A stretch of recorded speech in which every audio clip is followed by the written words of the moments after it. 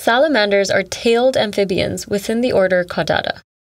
Along with the orders Anura and Apoda, Caudata are cold-blooded amphibian vertebrates.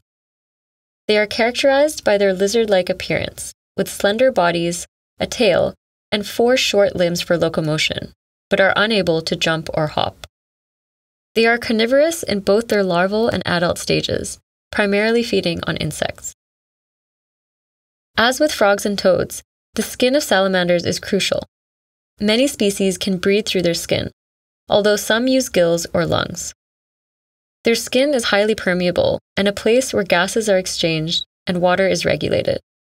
Therefore, to reduce evaporative water loss, salamanders must keep their skin moist, some utilizing glands that secrete defensive chemicals and mucus glands to help preserve moisture and prevent desiccation.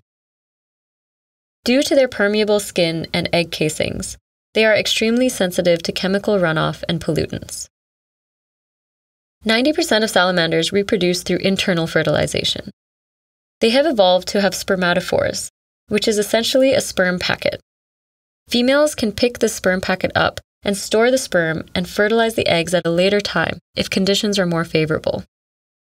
Development can occur through metamorphosis, where eggs become tadpoles, which then develop into terrestrial adults.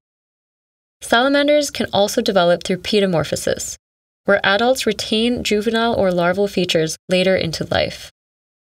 They can also experience direct development, where most of the ontogenesis occurs within the egg, and a miniature version of the adult emerges, already adapted to the terrestrial mode of life.